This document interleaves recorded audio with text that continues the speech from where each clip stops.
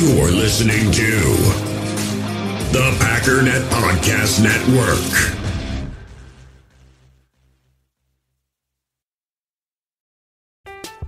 I'm Alex Rodriguez. And I'm Jason Kelly. From Bloomberg, this is The Deal. Each week, you'll hear us in conversation with business icons. This show will explore deal-making across sports, media, and entertainment. That is a harsh lesson in business. Sports is not as simple as bringing a bunch of big names together. I didn't want to do another stomp you out speech. It opened up so many more doors. The show is called The Deal. Listen to The Deal. Listen to The Deal on Spotify. Why take one vacation with the family when you could take all of them? With Royal Caribbean, you don't just go to the beach. You visit a private island and race down the tallest water slide in North America. You don't just go for a road trip. You ATV and zip line through the jungle. You don't just go somewhere new. You rappel down waterfalls and discover ancient temples. Because this isn't just any vacation. This is all the vacations. Come seek the Royal Caribbean. Ships Registry, Bahamas. You feel this nervousness on the phone there? Sir, I've been trying to make an urgent phone call up there. I don't think it's something I want to do on an overseas phone. You gotta make some phone calls. Hang up the phone. Prank caller. Ladies and gentlemen, welcome once again to Packernet After Dark call-in show, the Packernet Podcast Network. Please feel free to call in 608-501-0718. Give your thoughts, your feelings, your desires, and emotions. New callers go to the front of the line. We do not have any new callers today, so we're just going to kick this thing right off with Andy from Kansas. Hey, Ryan, it's Andy again. Just a few thoughts about the Eagles. I've been reading some really good articles on Cheesehead TV, one by Bruce Irons, one by Jersey Al. And they basically say, the Packers certainly are not out of, the planning, the ability to plan and to create a good team considering what the Eagles are. And both those articles took on some of the wonderings and complaints about Packers fans, such as, do they draft well enough? Well, the Eagles won it in 2017, were 4-11-1 in 2020, chose J.J. Arcega-Whiteside in a draft over DK Metcalf and over Terry McLaurin. They chose Jalen Reagor over Justin Jefferson, which I know you pointed out in the last few weeks. So, they made huge mistakes on the wide receiver end. I really like what you did with the Jalen Hurts, suspicion and just doubt that he was going to go anywhere. Obviously, they did redrafting very, very well. And so it is possible. I don't know how many other examples there are of that. Obviously, we look at a team that's in the Super Bowl and say, well, they did it, so anybody can do it. That's not actually true. But if it's been done before, no one can say that it can't be done. So they have that going for them. As far as salary cap stuff, people say, oh, Jalen Hurts rookie deal. The Eagles have, $65 million of dead cap space, like 30% of their total salary cap is dead money. That's brutal. So even a team that's saddled with a lot of that can do pretty good things as far as putting together a team. If you look at the Chiefs, Mahomes is more expensive than Rodgers, so it's not a salary cap issue, at least not in those regards. They have other pieces though too. I don't know how many other high end contracts. I don't know if they have a Kenny Clark or David Bakhtiari or Aaron Jones contract. I really don't know. I haven't looked into it. But as far as, you have to have a quarterback on a rookie deal, no, that's not actually true to get to the Super Bowl. The Eagles have a multi-pronged rushing attack and a very good offensive line. I wonder how mobile Jordan Love is as far as, a large game plan. I always kind of wish Rodgers ran more. He never got injured when he ran. He got injured when he got sacked those 2 seasons. So people always complain he's going to get injured. Well, that didn't actually happen that way. But I think if Green Bay creates a rushing attack, a multi-pronged rushing attack, the Niners do the same kind of thing. I think it would give an interesting and much more Matt LaFleur-like type of an offense, I think. I like the drafting idea about tight end, see how that works out. Obviously we look to a guy like Michael Mayer. He got cut off and didn't call back, so we'll just end it there. Look, the There's a lot of things that work here. They have a lot of good football players on their team. I know they didn't win the Super Bowl, and this is prior to Andy realizing that. It was his call from Saturday. But let's just talk about a team that, as you said, made a lot of mistakes, hasn't done everything quite perfectly. How exactly did they get to this point? Well, if you look at PFF, they have them, I think, as the number 2 offense and the number 1 defense. So that helps. How is that constructed? They have 6 players with an 80 grade or higher just on their offense. And one is very close, tight end Dallas Goedert. So that is 3 pass catchers, Dallas Goedert, Devontae Smith, A.J. Brown, 3 offensive linemen, Jordan Mailata, Lane Johnson, Jason Kelce, and then quarterback Jalen Hurts. 3 borderline elite offensive linemen, 3 pass catchers, and a quarterback. And that's just the dominant guys in the 80s. That doesn't include the guys in the 70s, like the 2 guards, Landon Dickerson and Isaac Suomelo, which is, by my count, all 5 offensive linemen. All 5. Oh, and running back Miles Sanders, because why not? So it's borderline a perfect offense in terms of actual starters. I mean, they have guys that didn't grade out quite as well. Quez Watkins, their wide receiver. Jack Stoll, another tight end that apparently played a bunch. Grant Calcaterra is another tight end that played. Tackle Jack Driscoll played quite a bit. Didn't grade out very well. But again, as far as the basic number 1 starters go, all 5 offensive linemen were in the 70s. The quarterback, or 70s or higher, quarterback in the 80s. Both wide receivers in the 80s. Tight end, high 70s, borderline 80s. The center was in the 80s, and both guards are in the 70s. Now, there's a second question. How did they acquire these? Well, some of them have been there for a long time. Jason Kelce joined the Philadelphia Eagles in 2011. Lane Johnson has been with the Eagles since 2013. Jordan Mailata was in his 3rd year and was a 7th-round pick. Miles Sanders was in his 4th year with the Eagles. Landon Dickerson was in year 2. Isaac Suomelo has been with the team since 2016. Dallas Goedert has been with the team since 2018. What does that look like to you? See, because a lot of people are going to want to look and say, A.J. Brown. A.J. Brown is the guy. You know what this is, though? This is draft and develop. Almost every single year they had 1 hit, and that all built up over the years. Looking to, what is it now? The future. These are all investments that came due. And yeah, this is one of those kind of weird things where they all hit at the same time. Some of these guys are every other year, whatever. Everything kind of came together. And by the way, again, as I did point out, and as you pointed out that I pointed out, Jalen Hurts is the ultimate example of building for the future. Jalen Hurts did not help their team whatsoever when they took Jalen Hurts. And that really ticked a lot of people off. But he was the 2nd highest graded offensive player behind only Jason Kelce. And again, almost every single year, you get contributions. Devontae Smith in year 2. All right, guys in year 3, in year 4, in year 5, all the way back to 2011. It's consistently finding that one gem so that sometime later in the future, it all comes together. And then, yes, A.J. Brown is the one this year contribution that came via free agency. And it was a great acquisition. Defense had 12 guys. Some of them didn't play a ton, but overall 12 guys, 70 or higher. 12. Kind of something similar here, too. The highest graded guy is Brandon Graham, who's been with Philadelphia since 2010. Josh Sweat had his first good year. Well, not good year. He's gotten better pretty much every single year, but it's all built up to his first grade in the 80s. He's been with the team since 2018. TJ Edwards, added from the Badgers in 2019. You've got Javon Hargrave. He was originally a Pittsburgh Steeler, but has been with the team since 2020. You've got Reed Blankenship, who is a rookie this year. You could add Jordan Davis. He didn't play a ton, but he was another addition for this year that did help. Got Darius Slay, who was added from Detroit in 2020. Jordan Davis, I already said.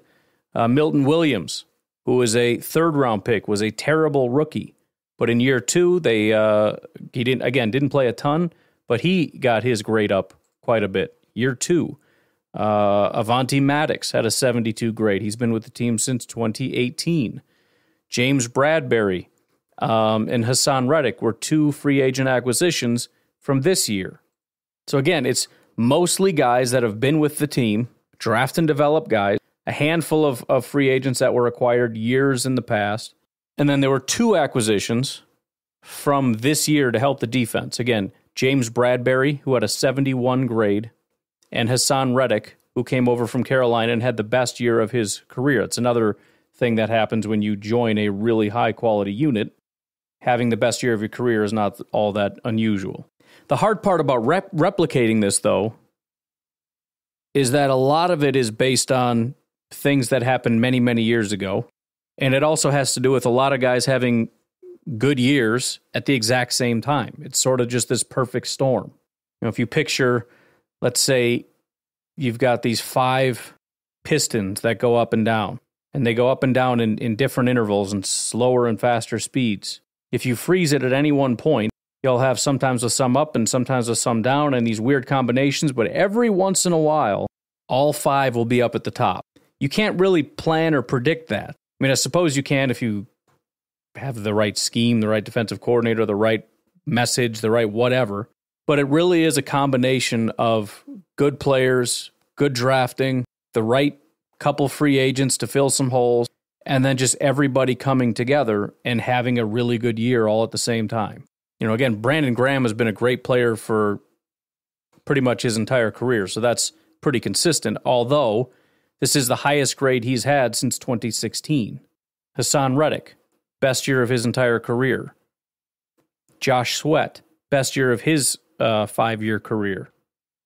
TJ Edwards, best year of his career, aside from his rookie year, but he didn't play a ton. Javon Hargrave, best year of his career since his last year in Pittsburgh in 2019, best year as an Eagle. Even guys like Jason Kelce. Kelce's always been good. Yeah, fair enough, but this is still the best year of his career since 2017. Second best year he's ever had via PFF. Best year for Lane Johnson since 2019. All right, so yeah, I mean, listen, if let's say Rodgers comes back, if Rodgers has his best year since 2020, and Bakhtiari has his best year since 2018, and Aaron Jones has his best year in 4 years, and everybody just has their best years, and Jair has his best year since he was the number 1 corner in football, and Stokes has the best year of his career. Yeah, dude, we're going to have a great freaking team. But I don't know how to just manifest that. It also points to, by the way, the Eagles' kind of decline.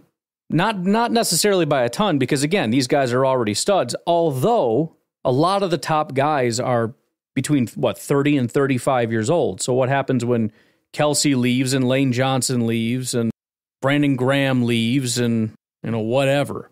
Darius Slay leaves. So how do we replicate this? Well, the first thing is draft and develop. And we've had some bad drafts. There's no doubt about it. I mean, some of these, again, go back to 2010. Ted Thompson had a rough 2-3 years down the stretch. Brian Gutekunst's first year was not great. The Jordan Love year was not great, right? It's been a little rocky. This past year seems to be a really good draft. If you start stacking these, then what happens is down the line they accumulate, and you start to build really good teams again. This is why the Packers are so good for so long, because Ted had so many good drafts and it compounded, and all of a sudden you got stacks of just good players all over the place. And then even as the drafts start to deteriorate, the team stays up because the players aren't going anywhere. They're staying there for a while. Then you start to see the decline, and we don't have the ability to replace them. And so now we're in a bit of a bind here, because I feel like, although we certainly could see a lot of growth from a lot of areas, and so there doesn't necessarily need to be decline, but you're talking about losing Devontae and Rodgers potentially. Those are massive blows.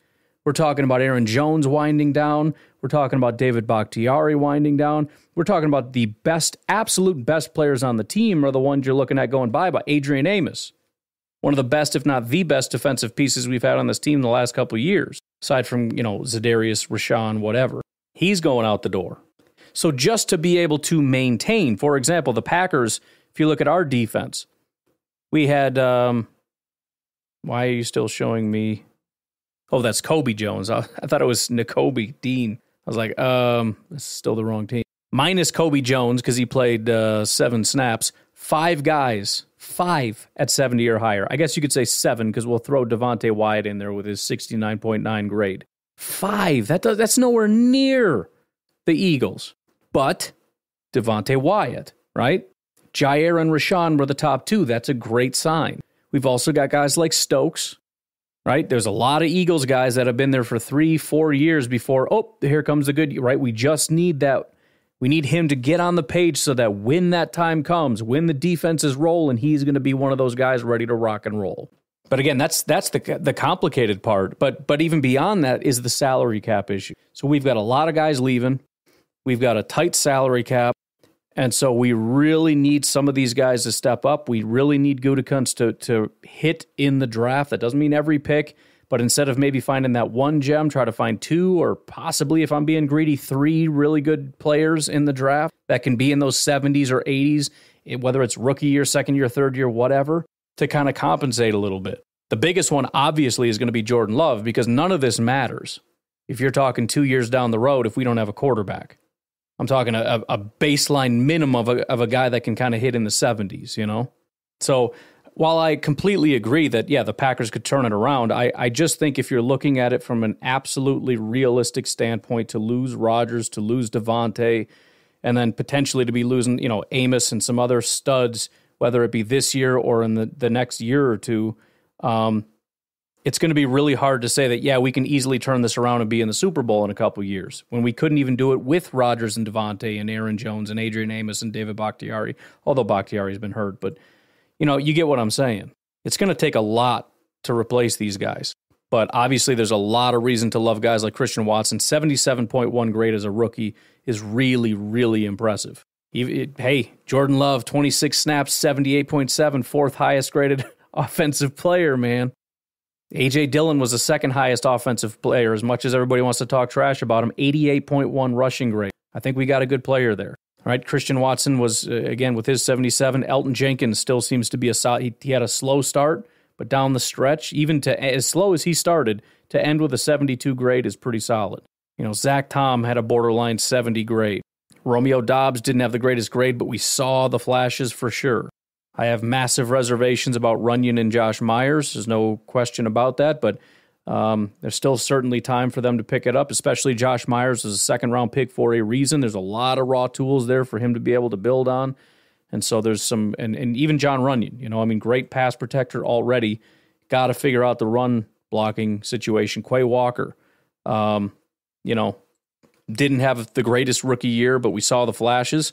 I do have some thoughts about him potentially not being used properly, but that's not super my lane, just my own observations. But we saw the flashes, and I think, you know, maybe an off season or two to evaluate what he does and doesn't do best would work out to our advantage. So I think there's plenty of pieces here, but I think there's more questions than there are reasons for optimism. And so even if I could easily get to the point of saying we can be a good team and we're absolutely competitive in the division, that's not hard to do. But saying that we can be on the level of the Eagles, who've got like 10 guys in the 70s on offense and on defense, it's like I couldn't give you a name of 10. You know, can you realistically say we're going to have a quarterback, 5 offensive linemen, 2 wide receivers, a tight end, and a running back 70 or higher? Running back, yes. Quarterback, yes. Tackles, well, we got Bakhtiari, we got Elton, that's 2. Myers, no. Runyon, no.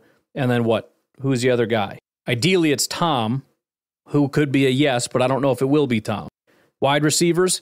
I think so. Christian is an automatic yes, and I think Doubs could be a yes. And by the time this draft is concluded, it's not entirely impossible. So I guess with the most optimistic outlook, you could easily see 2 pass catchers because either you're looking at Watson, Doubs, Toure, potential guys in the draft. Is it likely that there are 2? I would say yes. Tight end, I would say it's possible, granted that we find somebody in the draft. Even then, it's unlikely as a rookie they do it, but possible. At least 3 of 5 offensive linemen, I think, are somewhat likely if we're looking at it from the optimistic standpoint. And then is it possible that one of the 2, either Runyon or Myers ends up at the 70 grade this year, I think yes. And I understand PFF is not the be-all, end-all. I'm just talking in terms of generalities, in terms of how good they are, 70 being good, 80 being great, 90 being elite. So I think potentially we could get almost there, but not quite to the level of the Eagles. Defensively, pass rushers, I think Rashawn is a lock. And then between Preston, Kingsley, and a potential draft pick, I think it's likely that we have at least one more. Preston had a 66 grade, so I wouldn't say likely for him to hit 70, but likely that one of the 2 to 3 or whatever ends up with that. I think there's potential there. Defensive tackles, I don't know. Wyatt is a massive unknown. Kenny Clark, he had a 66 grade. I don't know what is going on with him. To be honest, I don't have a clue. But it was his only down year of his career. He's never had a grade below a 70 aside from this year, which, again, can't help but look at Joe Barry and just say, what the heck are we doing here? But I think it's entirely possible. There are 2, again, from an optimistic standpoint, but it would be, it's Kenny and Wyatt, and maybe we draft somebody, but I doubt that person ends up being a stud. But there's other guys, TJ Slayton. Corners, I would say there's certainly a path to 3, right? Rasul, Jair, and Stokes. Linebacker, Devondre is a yes. Quay, sure. We're talking optimism here. But safety is just a no, right? Safety is a flat-out no chance. And I struggled to... Well, I shouldn't say I struggled to get to 1. Rudy Ford was the 3rd highest graded defensive player on our, on our defense, 75 grade, basically. So again, with a very optimistic outlook, I can get us to be a really talented team. I don't think... I know I can't make us a perfect team. And even with the optimistic outlook, if we're being realistic to even a minor degree, clearly some of these are not going to pan out, right? Clearly some of them, just as likely as it could be that some have good days, it's possible that some are good years, some guy could have bad. Who knows? Rashawn Gary could have a 60 for some weird flukish reason. But again, even then you look at it and go, where does that put us in the grand scheme of things? Let's be honest, that puts us in Super Bowl contention. It really does. Then it really just comes down to the coaches putting them in an optimistic situation. Because if we're talking all of our starters are good, then that you're a Super Bowl caliber team.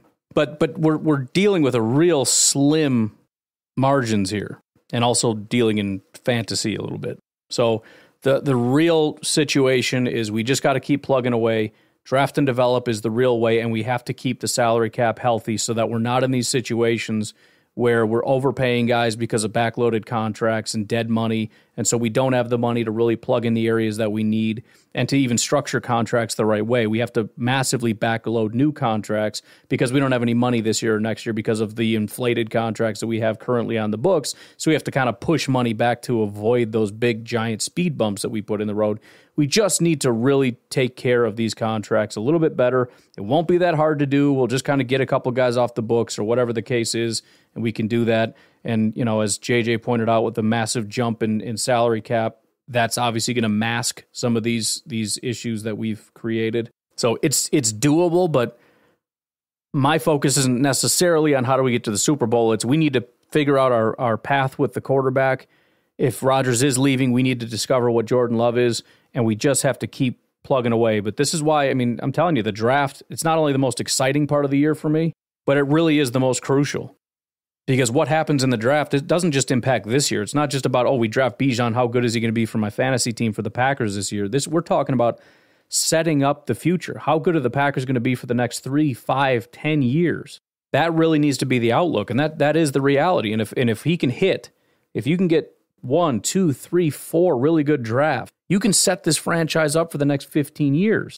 Again, Seattle had 2 good drafts and a couple of good free agent acquisitions, and they were just dominant. It was a smaller window, 5, 6 years or whatever, the whole Legion of Boom thing. But that's all it takes, a couple good drafts, couple good decisions over 2 years, and you are just destroying the NFL. So let's really freaking nail it in the draft this year, like I believe we did last year. Freaking just nail it. And let's be responsible with the cap.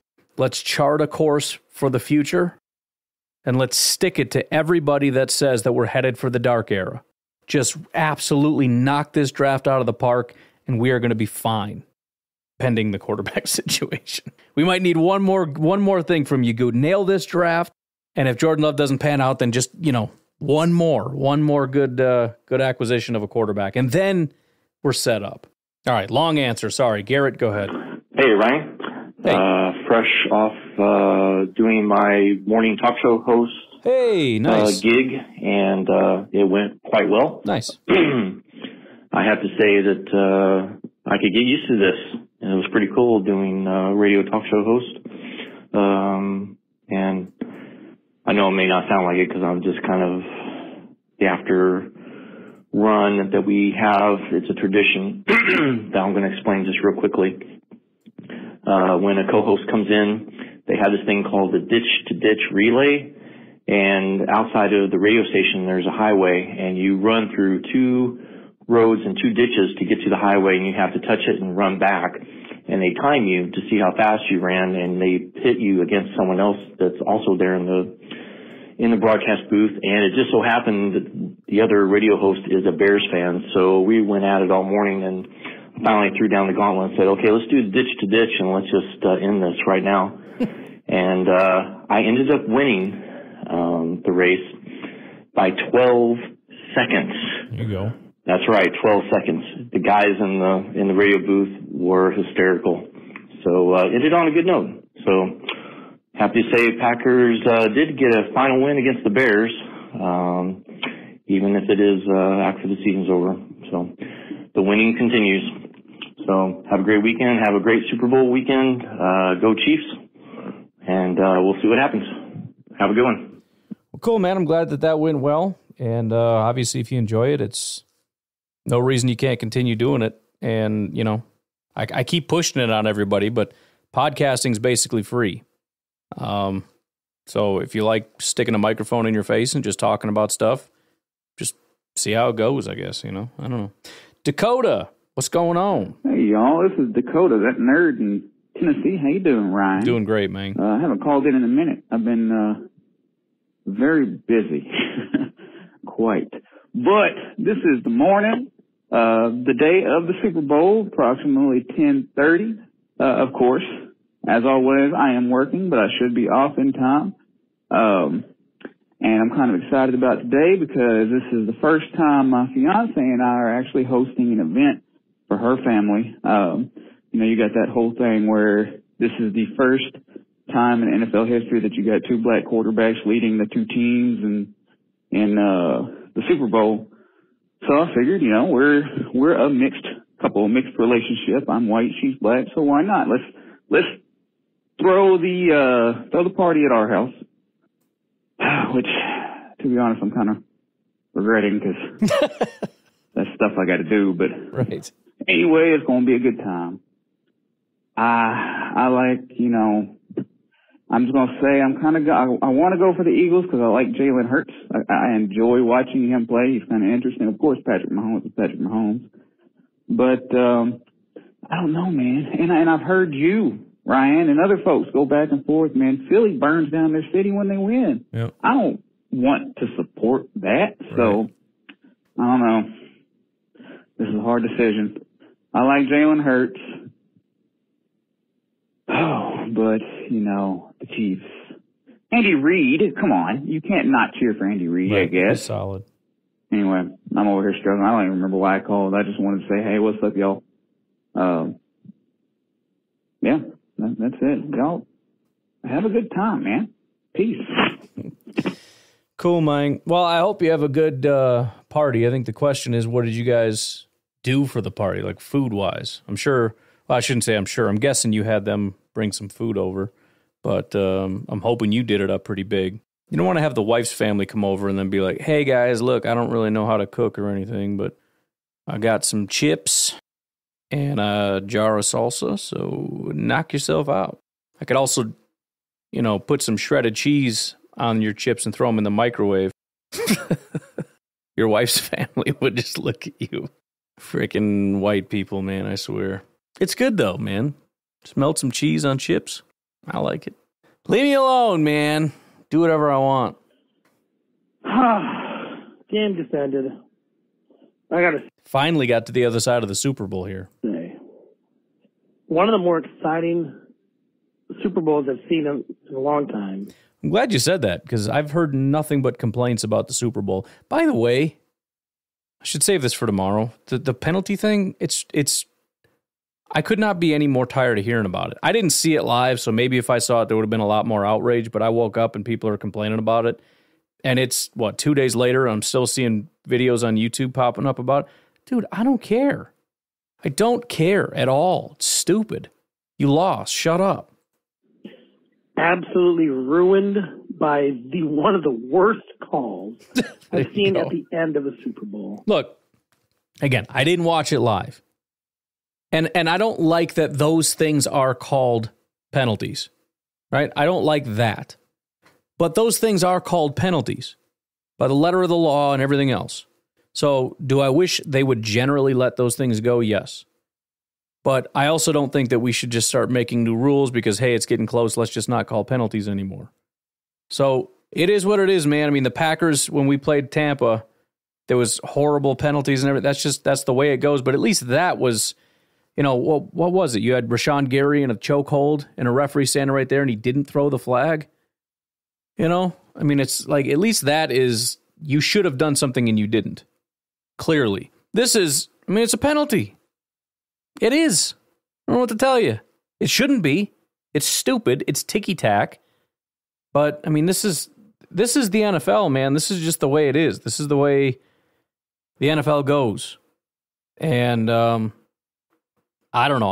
I guess I'm just getting kind of tired of, again, it's one thing if it's just not a penalty at all. And a penalty gets called and it completely changes the game from a win to a loss. But that's not what happened. It was a ticky-tack penalty that did get called. Didn't need to, but it's also not the wrong call. And it didn't change the outcome of the game necessarily. My understanding is it just prevented the Eagles from coming back, which certainly is not a guarantee that they were going to win anyways. So, I don't know.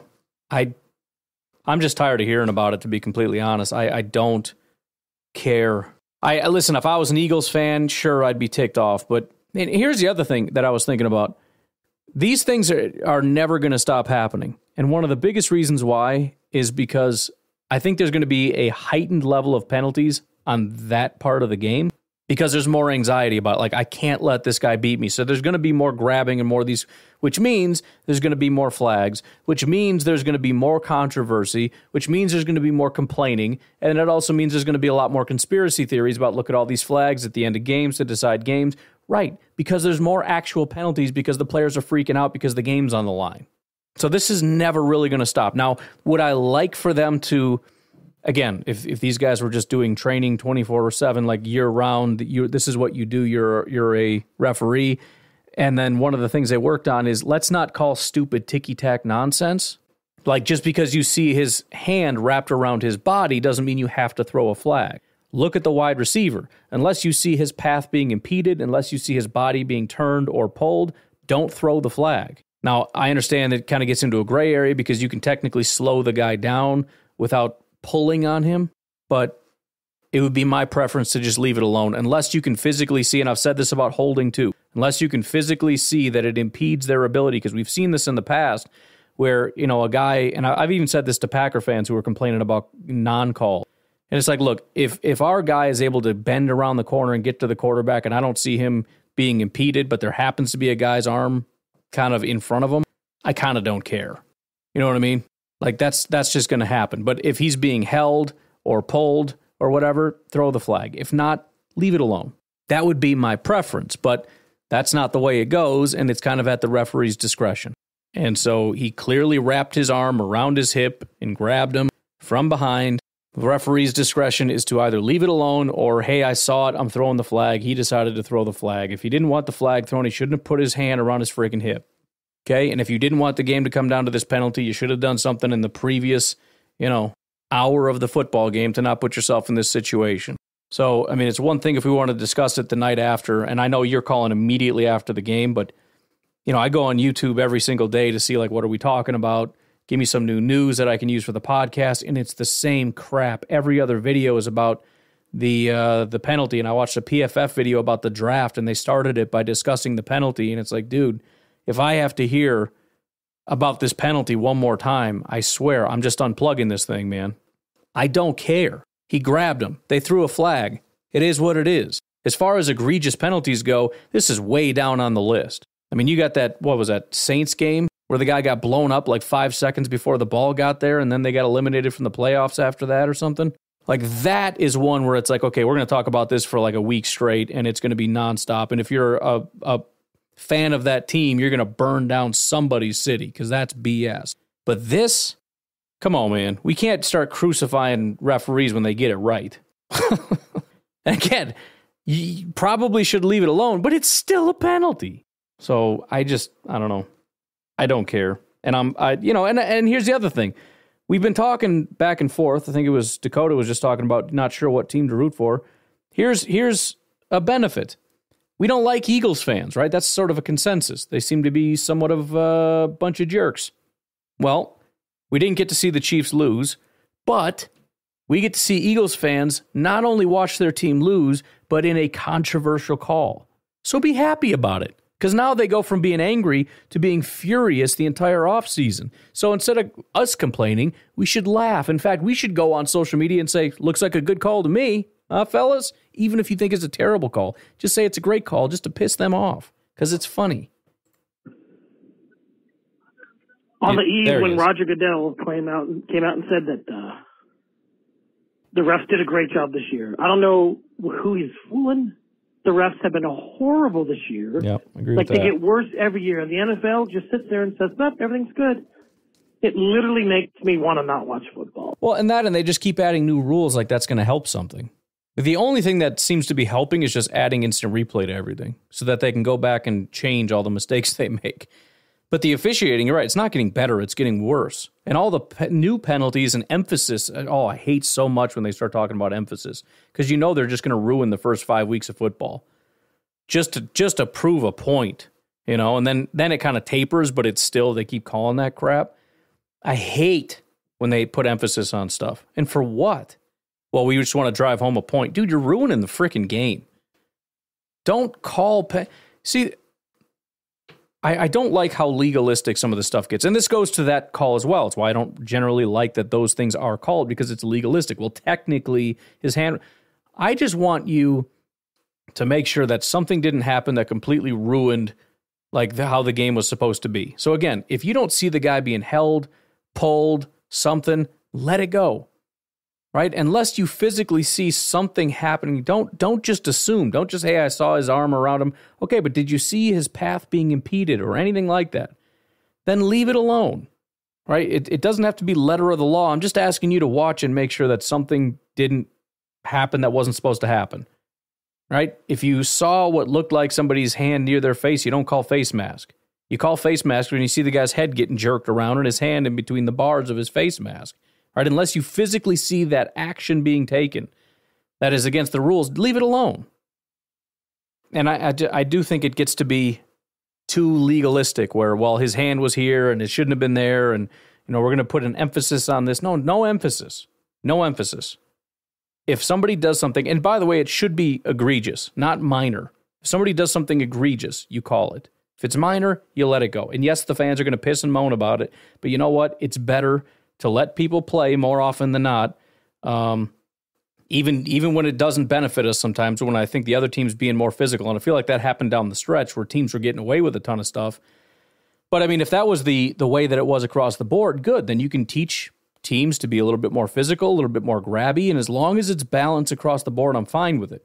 But don't throw ticky-tack flags, and in terms of how I would like to see things changed in the future, try to do away with ticky-tack flags and try to be more consistent. And yes, the more replay, the better, because I'm willing to slow down the game so that you guys don't continue to ruin it. So challenge anything you want. I don't care. Especially with the eye in the sky, things go much quicker these days. I'm all for it. When I see like a product completely ruined by something that they fully back, say what you want, there was not a foul, and it was the ticky-tackiest thing at the end of the game. Right, it Literally, was. that was a foul to give the Chiefs the win. So that's just disappointing. And the more they do this kind of stuff, the more they're going to make the lover of the game fan, which I consider myself, just like, you know what? I don't even want to watch this crap anymore. I'll just watch college and high school football. The NFL can just become a fantasy league, and that's it. So it's just a bummer. So, oh well. I guess. Yeah, I mean, I think we're mostly on the same page. I think ultimately that was a foul. It shouldn't be a foul, and it's very much on the ticky-tack side. But, I mean, that's every play. You know what I mean? Like, every foul is, I shouldn't say every foul, 50% of the fouls are ticky-tack fouls. And, you know, every single play, there's something that's at least ticky-tack that doesn't get called. So, I mean, this is just the way it goes, you know? So, I don't know. Anyways, why don't we take a break? Patreon.com/Pack_Daddy if you want to support the podcast. There's also Packernet Podcast on Venmo. Please check out Fertile Ground Ranch Discipleship Ministry. See if that is something you'd be interested in supporting. We'll take a break. We'll be right back. Hey, U.S. Cellular customers, I've got good news, so don't hit skip forward just yet. I'm talking about their special customer event, Us Days. What's Us Days? It means exclusive offers just for their customers, just to say thanks, like up to $1,200 to upgrade to any new phone. No, I didn't just misread that. That's up to $1,200 off. They must really like you. Us Days at U.S. Cellular. Exclusive offers just for you, just to say thanks. Right now, U.S. Cellular customers get up to $1,200 to upgrade to any new phone. Terms apply. I'm Alex Rodriguez. And I'm Jason Kelly. From Bloomberg, this is The Deal. Each week, you'll hear us in conversation with business icons. This show will explore deal-making across sports, media, and entertainment. That is a harsh lesson in business. Sports is not as simple as bringing a bunch of big names together. I didn't want to do another stomp you out speech. It opened up so many more doors. The show is called The Deal. Listen to The Deal. Listen to The Deal on Spotify. Why take one vacation with the family when you could take all of them? With Royal Caribbean, you don't just go to the beach. You visit a private island and race down the tallest water slide in North America. You don't just go for a road trip. You ATV and zip line through the jungle. You don't just go somewhere new. You rappel down waterfalls and discover ancient temples. Because this isn't just any vacation. This is all the vacations. Come seek the Royal Caribbean. Ships Registry, Bahamas. It's only a kick, a jump, a block. It's only a serve. It's only a tackle, a run. It's only for the fans. After all, it's only pressure. You got this. Adidas.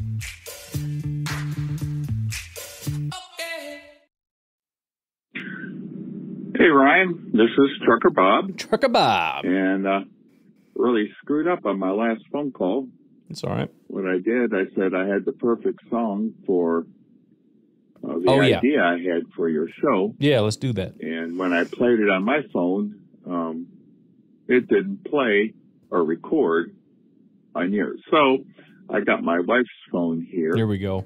And I've got the perfect song for your new show. Let's do this. In which you will invite podcasters from other cities we're playing in, the Packers are playing in, and then you can, anyways, here's the song.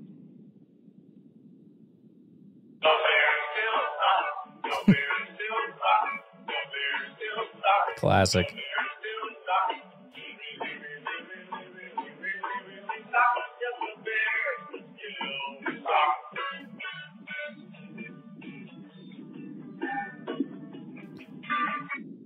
Anyways, that's the song I had for your show. When you have once a week, you take on, when the Packers take on a team, you talk to another podcaster, and the two of you can go at it, and that could be the theme song for your show. Anyways, that was my idea. Well, the thing I really like about that is that it would be my theme song just for the show in general. And obviously there's 31 other teams. And so it's just a kind of a casual thing. It's kind of like a ha-ha, if we play the Titans, like, that's funny. Bears, I never heard that before. Oh, you never heard that? Oh, no. But then twice a year, we play the Bears, and it's like, oh, sorry, dude, that's just like the theme. So, like, I didn't do that just because of you. It's like Aaron Rodgers drinking the purple drink after the Vikings game. Like, oh, it's not because of you. Like, this is just, I just like the purple. It's no big deal. It's got nothing to do with you. But it does. So, those 2 times a year, you got to kind of be like, oh, my bad, man. That's just kind of the song we use. But anyways, glad to have you. It would be funny. It would be quite funny. You can't tell them that the song's coming either. You got to be like, all right, man, we're going to go in 3, 2, 1, boom. And then you just hit them with the Bears still suck. And then immediately hit them with questions. So, Bears, how do you think they did last year? Pretty good or suck or anything kind of come to mind? It's not a terrible idea. Hey, what's going on? This Omar the firefighter. Put up. Hey, just wanted to, I know everybody else is calling about Super Bowl as well. But that was actually a pretty great Super Bowl. It was very entertaining. Except? I didn't like the call. It was holding. But the Chiefs didn't really need that call to beat them.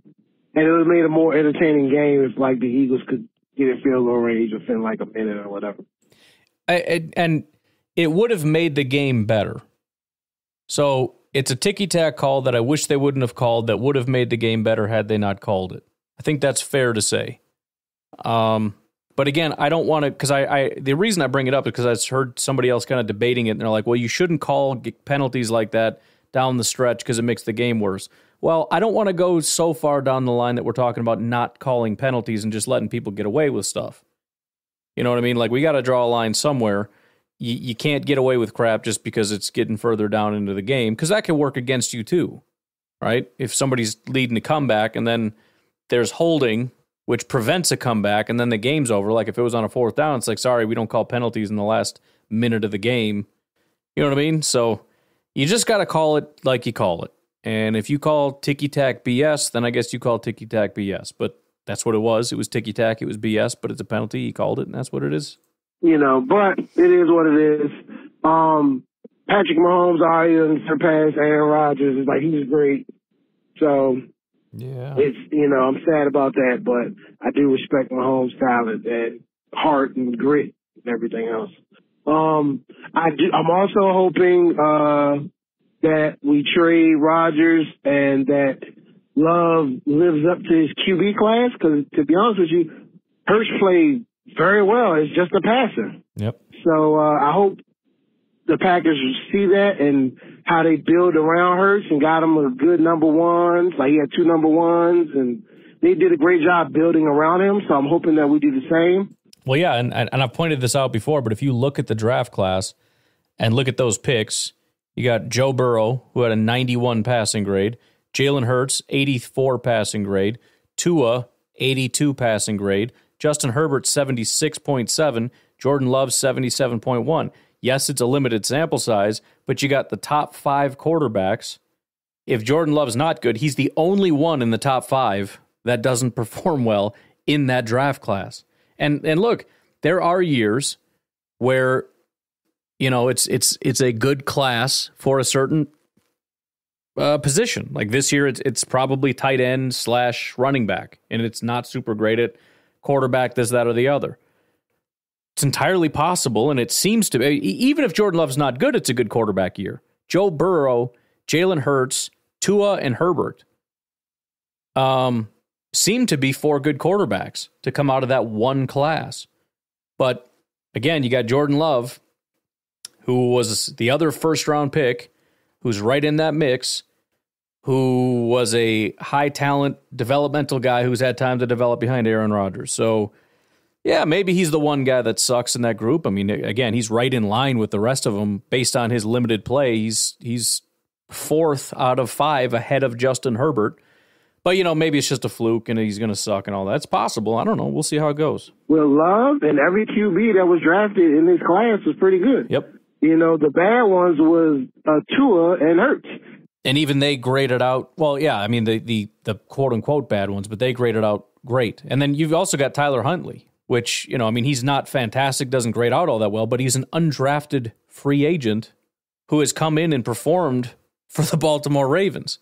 So even the undrafted free agent Tyler Huntley is panning out. The only guy that played really poorly was Jacob Eason, who's been one of the worst quarterbacks in football basically since forever. He's had 2 years, 10 attempts only, but in 2 years, 2021, he had a 29.6 grade. This year, 29.2. So, I mean, obviously needs more opportunities, but yeah. Oh, and Bryce Perkins is the other guy. He had a 60, which is average. So, Bryce Perkins as another undrafted free agent, getting time to play, and was actually average. So, yeah, I mean, it's a pretty better than average quarterback class, if I do say so myself. I mean, you even compare it to 2021. You know how many good quarterbacks were in 2021? One, Trevor Lawrence. That's it. Mac Jones, 68. Davis Mills, 63. Sam Ellinger, 56. Justin Fields had a 54. Trey Lance had a 52. Kyle Trask had a 44, and Zach Wilson had a 43. That is a garbage quarterback class compared to 2020. You go back to 2019. Daniel Jones is the best quarterback with a 70. Kyler Murray, 63. Jarrett Stidham, 62. Gardner Minshew, 56. David Blau, 51. Brett Ripien, 46. Trace McSorley, 37. I mean, I don't know that you're going to find too many draft classes that are this good. 2018 had 2. Josh Allen, Lamar Jackson. And you say, yeah, but those are 2 really good ones. Not really. Josh Allen didn't grade out as well as, what's his name from the Bengals there, that guy. And Lamar would be what, 4th on the list? 5th on the list, maybe?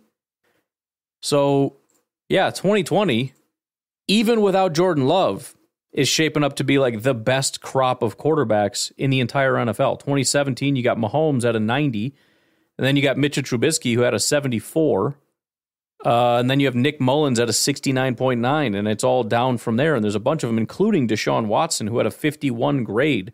Nathan Peterman, 68.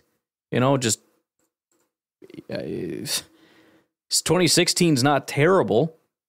The highest is a 75, which is Jacoby Brissett, but at least you got 3 in the 70s with Jared Goff and Brandon Allen with his 3 passes. 2020 is it's the best crop of quarterbacks of any year to play in this group. 2015, Jameis Winston was the highest graded with a 66. So, yeah, that is a phenomenal quarterback class. And they play pretty good. Just Tua just gets hurt a lot. So I'm hoping that gives us a good, indication of what our future would be. Also, I'm sure you probably talked about this as well. I was reading and they said the Jets had inquired about Rodgers and they had like a great trade. Like they did like a baseline for a trade, which would be like a second round and a 4th round this year, and then a conditional second round in 2025. If he plays in 24, it will turn into a 1st round, which I actually think it would be an awesome trade. I prefer to get something in 24, but getting that, 2 potential, a 1st round potential if he plays, I think it's fair for both teams. And we can do some dirt. We got a good receiver in the 4th round, so having a 2nd and 4th round would be awesome. So and then having another 2nd. So yeah, we'll see what happens. But hopefully we get this done. So, all right, go Pack, go. Yeah, I mean there's very few people that have taken the time to look at this, and the more I look at it, it's just there's constant videos and from people on Twitter and Facebook and everybody, just fans that have had time to really digest this. I don't see too many people left that believe that the best thing to do is to bring Rodgers back, and if they are, they're really not saying much anymore. I mean, again, I've talked about it so much, I don't want to spend too much time on it, but it's basically crystal clear. Love Rodgers and what he's done. Yes, he's probably a better quarterback option for this year. That's irrelevant to me in the grand scheme of things when you look at the total picture. I don't know that to even be true. Again, even if you just look at what Rodgers did this year, compare it to the grade that Jordan Love got, Jordan Love graded out higher, and Jordan Love didn't even grade all that great. It was just, a 77? If Rodgers is going to get us like 75, 74 grades, yeah, that's not great. that's mediocre, you know? So yeah, we need to get that done. I'm excited about Love, and I'm honestly at this point, not only, it's not even so much excited. I'll get excited when the time comes and we get to actually watch him. At this point, I'm just ready to move in that direction and to start talking about it and to start having those conversations. I mean, now we talk about Love and it almost feels like you're being spiteful. Like you're just saying it to spite Rodgers or whatever. But if Rodgers is traded, he is our quarterback, and we've got to really dig into this guy. We got to, and I'm, you know, I and a lot of other podcasters and writers, we're going to hit this Jordan Love thing really, really hard. Because as much as this quarterback controversy conversation's been going on, we haven't really dug into Love because it doesn't really feel real yet. But, you know, at that moment when the trade becomes real and or we just find out that it's happening, obviously that'll be the big news, but we really got to figure out what to do with Love and to talk about Love. But it's going to be more about learning about Love, but also the biggest emotion that I have right now is just fear that we're going to miss out. It's, you know, fear that we're going to stick with Rodgers, which is entirely an option, by the way, and Love's going to ask for a trade. He's going to go somewhere else. I'm legitimately concerned about that. And I just want to make sure that we don't let that happen. As much as I'll be excited about finding the next quarterback and all that, which is really probably going to be more of a disaster than anything else, with all the signs pointing to Love being at least a quality quarterback on the order of a you know, I don't know what you'd want to call him. If it's a Jalen Hurts or a, well, I mean, if we wanted to be crazy, we could call him a Pat Mahomes. At least that's what Ken Seifert called him. ESPN, the article appears to be missing, but Ken Seifert did call him that. I'll tell you what, we'll save that for tomorrow. But the point is about the rushing thing. See, there's so much I want to touch on, but I want to talk about it tomorrow. It is interesting. It is interesting to figure out what box we want to put him in. Because I make the Jalen Hurts comparison, not because I think that they're necessarily similar. In fact, I don't think that they really are. I'm more or less talking about a guy that didn't have a lot of hype, was seen as being very flawed, taken a little bit later, and then comes in and is able to operate efficiently in a high-quality system. A guy that is not considered an elite quarterback, although he did grade out extremely well. I think a lot of that has to do with the fact that he was not under pressure very much and had very good wide receivers and et cetera, which isn't taken into account with your grade, right? I mean, it's I've mentioned before, when Rodgers is going to have a higher grade when he's protected more. Why? Because, well, let's say you have a 50 grade when you're under pressure and a 90 grade when you're not under pressure. The percentage that you're under pressure and not under pressure is going to tell you how good your grade is, right? If you're under pressure 5% of the time compared to 95% of the time is going to make a difference between having a 90 grade and a 50 grade. But anyways, that's more of what I'm talking about. But, you know, I don't know that I really do think he's more of a Pat Mahomes type, and I don't mean in terms of talent level, but when I think about the way that they play. I think he's a really high-quality pocket passer. I think he has some good movement ability to break the pocket, keep his eyes downfield, and throw, and occasionally can run. But is not necessarily a high-level athlete. Does not have top-end speed like a Justin Fields, for example. So if I had to put him in a camp, it would be sort of that kind of camp, you know? What would be a different comp? Just because people are going to be offended by the Pat Mahomes thing. I would say Herbert, but I think even Herbert's probably faster. That dude's got some wheels. But you get what I'm saying, right? He's clearly a passer first, but he has enough athleticism to hurt you if you kind of take your eyes off it or whatever. But you're probably not drawing up designed runs for him, right? And he's probably not going to break 60-yard touchdown runs either like Justin Fields does. It's just he's not that kind of a guy. So I forgot the question at this point, but I'm just rambling. Anyways, Omar's got one more call. We'll do Omar's last call, and then we'll pack it in for the night. Hey, this Omar Fafa to call back again real quick. I kind of think that we should force his hand. When I sit there and thought about it, I was like, while he was doing his little 4 days of darkness retreat and everything else, we should just be like, hey, we traded you to the Jets. Or we traded you this place. And like we should literally just call the 12 teams, like you said, just inquire, like, hey, would you want Rodgers? If you did, how much would you give him? Take the best offer. I know you should be like a realtor and like wait because you might get the offer that you want. But just to get his off the books, excuse my cousin. But I think it would just benefit us just getting him off our team and saving that money. Like, I know we'll save more money if we do it June 1st, but, like, if we make the decision for him, it'll be better. And then it'll be like, if you don't want to go there, he'll retire. When? Okay, we don't have to pay you all this money. Yeah. I assume. You retired, we ain't got to pay him all this extra money, you know? So then we got cap space. So we went with cap space. If he takes the trade, cool, we went with draft, things, and we just suck this year in cap space, but it'll be over. Yeah. So that's what they should do, is force his hand. And he can blame him if he wants to, but at the end of the day, it is what it is. Because I feel like if we wait and try to get the best offer, Derek Carr is a free agent, he's going to sign. He could go somewhere. The Jets might be like, hey, we can get Derek Carr and we can keep all our picks. You know what I'm saying? Because they're going to go with their Wilson anyway, eventually. Yeah. They just want him to get some more training and everything else.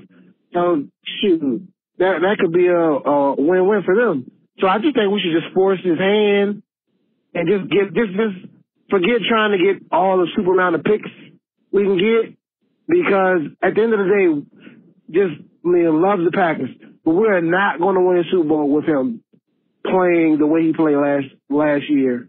And I don't see him changing the way he played. Like, even he was playing bad before the finger.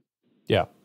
So it's like, and I mean, I know Jordan probably can't force a trade, but we're basically just wasting his year. It's like, the worst thing for us to do is if we trade Jordan Love, and like I said previous when I called, he'd be a great quarterback like all other quarterbacks in his draft class.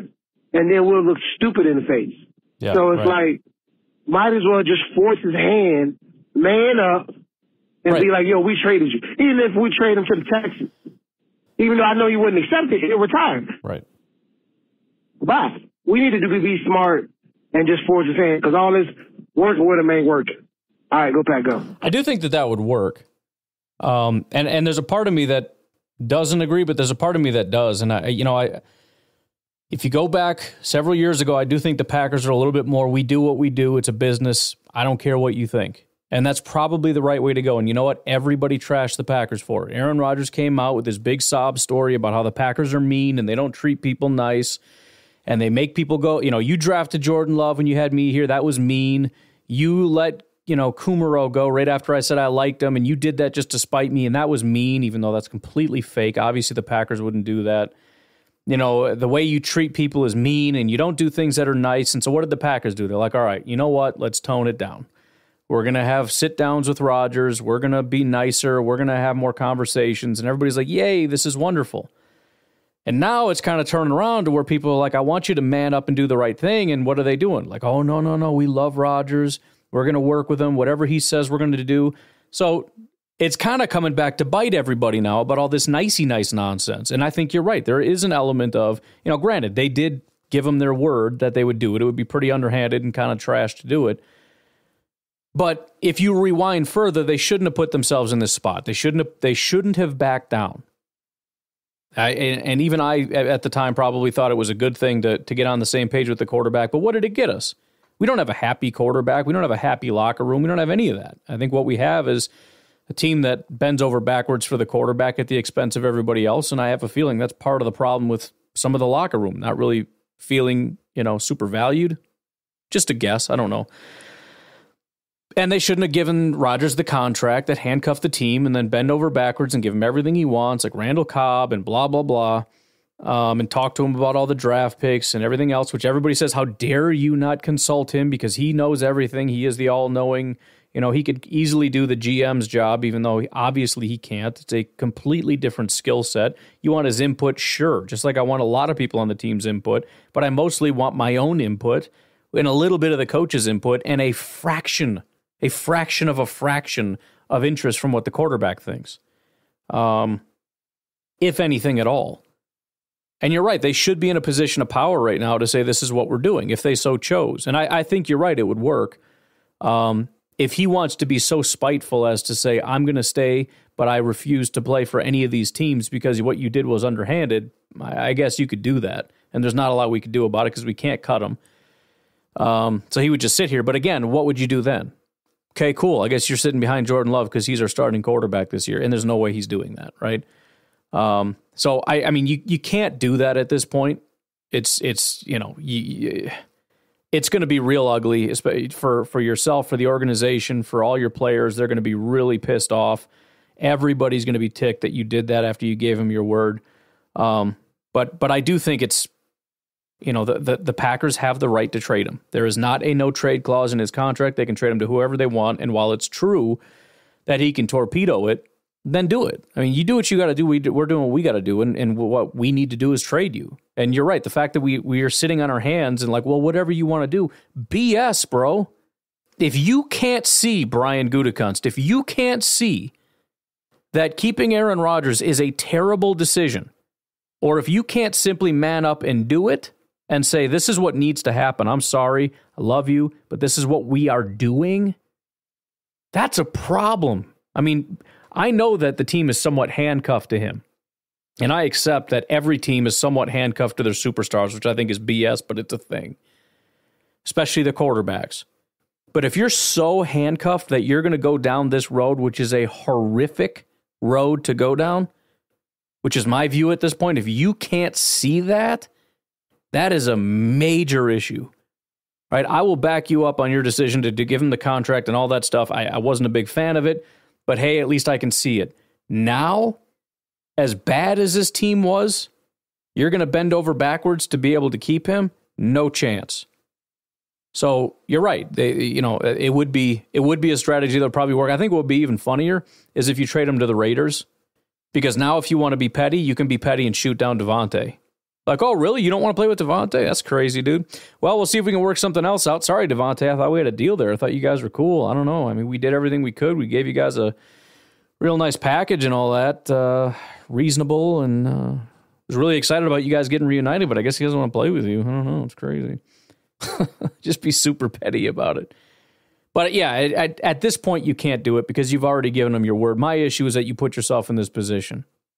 Not only are you completely handcuffed to Rodgers to the point where this contract and everything else, but you're to the point now where you're groveling and it's like, well, whatever you want to do, Rodgers. That's stupid. You do what you need to do, Brian Gutekunst. And what you need to do is to move on. You just need to. I mean, listen, even if, because there's a lot of speculation about, well, maybe they know Jordan Love is a star, or maybe they know he's trash or whatever. Let's just pretend they know that he's garbage, right? Which I think you can do. I don't think you can know that he's a star, but you can know that he's certainly not. If he's not getting it, if he can't even do it in practice, then you know you got a problem. Even if that's the case, I'm moving on. And then I'm probably drafting a quarterback. Maybe not. If I don't really like this crop, then I'm probably not doing it. But let's say we really like Anthony Richardson or whatever. Do it. Draft him. Then you give Jordan Love his year. He doesn't play well. Anthony Richardson is next year. We trade Jordan Love for like a 6th-round pick or whatever it is we can squeeze out of that. And we try Anthony Richardson. And if that, that's going to take a while because he's a project. He's going to sit for a year, then year 2, and then you're kind of doing the Jordan Love, hey, maybe in year 3 kind of thing. And if that doesn't work, you move on. It's a disaster. But what I'm saying is, either way, I'm not keeping Rodgers. It's not even a Jordan Love thing.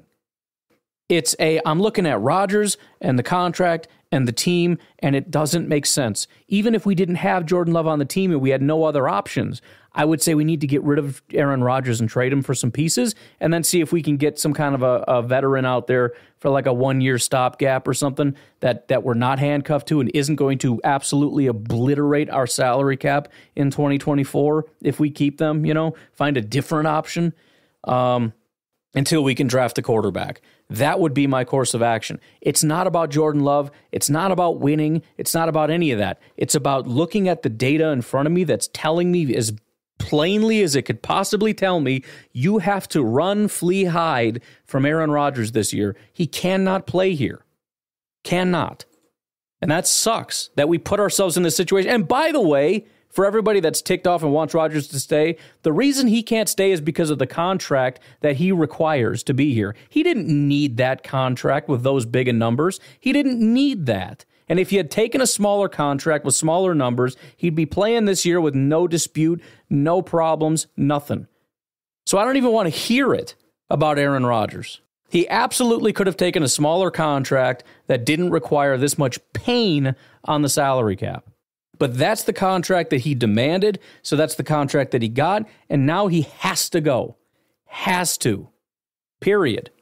Anyways, I'm going to leave it at that. Tomorrow, it wasn't really my plan, but all this stuff is just flying through my head right now. I want to talk tomorrow a lot about quarterback and not Aaron Rodgers, although we'll probably touch on it a little bit with the Pat McAfee thing because he absolutely obliterated Ian and Schefter, which he was, polite about it, but at the same time, stop effing saying things that aren't true. And it basically went on a diatribe that I thought I was listening to the Packernet podcast when I was listening to Rodgers today, and it made me happy. So I'll probably just play a bunch of that. But anyways, love you guys. Talk to you tomorrow. Bye.